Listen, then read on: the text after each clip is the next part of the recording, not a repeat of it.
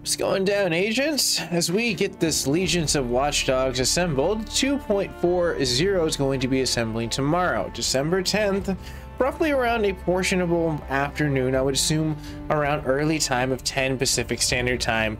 But for most people getting this right now, you're going to get the, well, niche of what's going down for as far as the patch highlights. So let's go ahead and hop into it, shall we? My name is Mac here with the MacGyver7 channel, and today we're going to be looking at Watch Dogs Legions, which is going to be coming out with a great update tomorrow for, we'll dub as 1.09. Okay.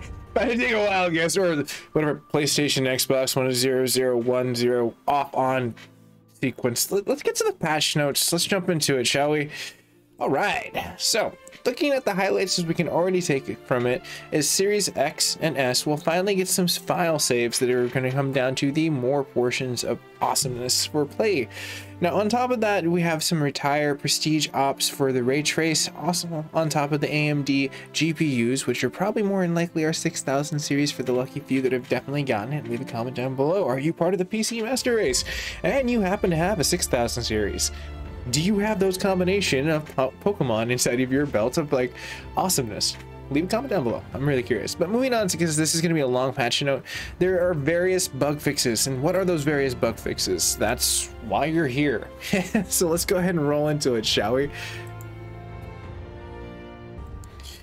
As we scroll into the technicals of 2.40 that will be on all platforms again tomorrow, we'll be seeing those roll out, and we'll be seeing some pretty cool stuff for as far as the improvements of what they've already gone into. Now, a little bit more of the clarity of quality of life, the improvements that will come into the TU 2.40 is more than likely the prestige operatives and all the highlights we went over. The ray tracing will be enabled for as far as that for the tracing basically the capacity of what it was lacking in that situation, which kind of lame. But coming into a little bit more of the global fixes is what we'll be seeing across the board for a lot of systems, is that they have added the ability to retire the prestige operatives, which will function like a permadeath behavior. They will be gone for the remainder of the playthrough and start in the new game with the portion of the operatives in the playthrough. Unequipping the button in the store and the not unequipping equipped item. Wow, they made that really cryptically equipped with words, but yeah. Enough wordplay. Looking at the situation of what goes down to the fixed issues for skipping the cutscenes, that cutscene will cut to the portion of continuing to play while its players are regaining control of the player's operative. So on top of that, there are some characters that are going to have some save and loads for as far as the games where the outfits will come into it, for as far as the ongoing fixes for the Xbox One and PC, and shortly for the PlayStation 4. Looking at the situation for as far as the issues that could be in the reflection to the jitter on the pop of the ray tracing enabling, on top of the incorrectly applying low resolution textures on the outer wood hoodie item with a synchronization error for the clothing pack. The fixed issue also came down for paint in the grenades and the guns on top of that for the not showing up for as far as hitting the items. Now for specific systems, as we kind of scroll down, we can see that Xbox definitely gets a light load compared to PC, as we can see the X and S now finally getting down the portions of what we have is the issues causing the game not to properly save. One of the highlights was, this is what we're going to be looking into. On top of the Xbox One, which gets 2 additional portions for as far as the game when it crashes while driving, and the game crashing while during gameplay, which kind of seems like it's just, you could just say gameplay. It seems like it's crashing everything at that point, but maybe there was more obsessive driving. I did some crazy driving PlayStation 5. It was fine. Nothing against, you know, Microsoft. I mean, seriously, this console race has been really amazing, honestly. I like both teams, and of course you always got to pay tribute to next gen TPUs with the PC master race. This is just a fun time for technology. So I mean, I guess leave a comment down below. What are you gaming on if you've come this far? Coming down to a portion of where we slide back into the patch notes though, and we see our PC brethren and sisterin, seeing that the ray tracing for as far as the capacity of the AMD GPUs 6000 series now are going to be basically hammered out. the issues that could be caused for as far as the DirectX 12, and that could have been a lot of Windows stuff too. They've done a lot of big hammering out for as far as the overhauling inside of the newer Windows. I think it's like 2000 H2, so if you're part of that community, I definitely do run patch notes on AMD stuff, so you should check that out. It's pretty cool, and a lot shorter than me explaining in this. But shimmering effects for as far as the particles for the DLSS, when it's enabling, that's more of your NVIDIA play, which is going to be kind of cool, so maybe you'll kind of get more of a crisp, nice gameplay. I definitely would be like wondering if people are experiencing that, because the portion of games that were not launching in Korean locations, despite the situation of selecting those. On top of that, on the double clicking for as far as the back and tutorial menu, that same sub menu attempted to leave, we see that the several issues that could be caused in the game that crashed due to the UI bug, which was a little bit more haunting around the time of like November going towards the very early of December, hopefully.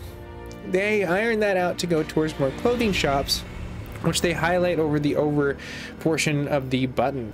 On top of the situation for the cause, the games crashing in the interaction of the walkie-talkie during the, I guess, initial missions. So, like, thank goodness they fixed the walkie-talkie system. Looking at the situation for the reorder of the DLS option for as far as the correctly reflecting portion for the NVIDIA GPUs, which is going to be a little bit more for the, I believe, the shimmer, which is cool. I mean, I've seen it, like, it's decent on PlayStation 5, but it doesn't look really good, honestly. I mean, I'm just being honest. It's all right. I mean, I've tried the 60 FPS and it's cool, but for encoding, I want that ray trace, and like, I feel like the water's almost there, but I mean, that's what you get when you're like, you know, dabbling in new technology and new updates. It's the fun about patches. Looking at the key points of what the not reflecting portions of what they have changed in those components, we move on to the DirectX 11 and 12, and then back again to the 12, which were crashing apparently. If you're toggling those, now you can toggle again. It should be fine. The crashes for as far as the focus and the closing in the Ubisoft connective overlay while the gaming is launching, on top of the fixed issues that would come down to the game crash into controls into the drone during the spider bot takedown sequence, the crashes of the NPC die, the crashes of the minimalization of more than 5 minutes. Wow, that's a pretty shitty crash. No offense, but that's like 5 minutes to like boom. No thank you. Looking at the photo mode, which was located in the save and the upload for as far as the cloud, and the player's map of parkour, yes, aimed and fired for as far as the key binding portion was happening. Also on top of the crash locations in the open world for the new saving. PlayStation 4 gets a pretty decent list, as well as PlayStation 5, as we come down to the very end of what is going to be TU 2.40.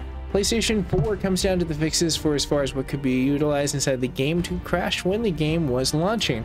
The additional memory optimization and the improving inside of the game stabilization, and the fixed issues that could be caused inside of the error and the upload failed to be shown when uploading the saves, the cloud while on the upload state towards actual success. Crazy, right? That was a conundrum. Added the portion of additional fixes that could be utilized in issues that cause the game to crash while quitting the menu, and the issue where it came down to the portion of leaving the idle system for 15 minutes and just didn't like that. On top of that fix, where we come down to where it could be crashed inside of the occurring portion of human error mission on top. Oh, cool, that's it. I actually was having a little bit of an issue with that. Cool. I'm really excited to get back to that. Yay, tomorrow. Yay. Anyways, fix the issue for as far as the bright reflecting portion of the dynamic sun. Oh, okay, cool.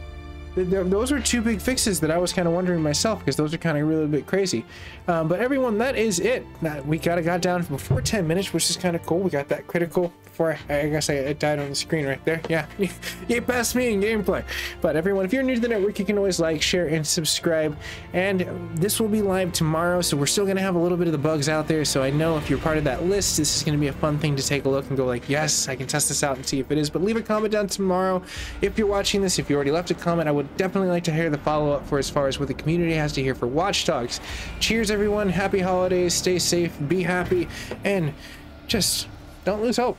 We all got this. 2021, here we come. Yeah, that New Year's is going to be fun.